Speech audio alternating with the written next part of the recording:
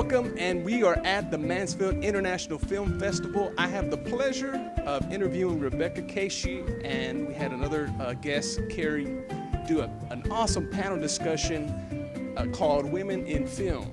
And again, we know today is International Women's Day. So again, Rebecca, what project have you been working on?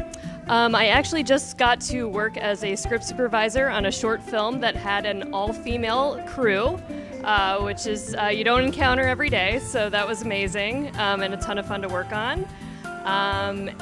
Coming up, I'm actually working with the Oak Cliff Film Festival on the operations side to put that festival together, and have a couple other, little projects coming up. When is the Oak Cliff gonna happen? It's the first week of June. I want to say it's the 6th through the 8th, but I should know that.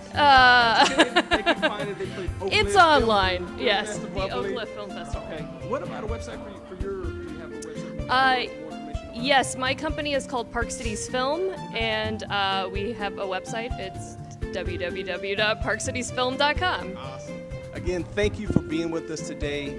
And again, we'll be here till Sunday. There's shorts going to start right now. Tomorrow, we do have another panel discussion just about to start.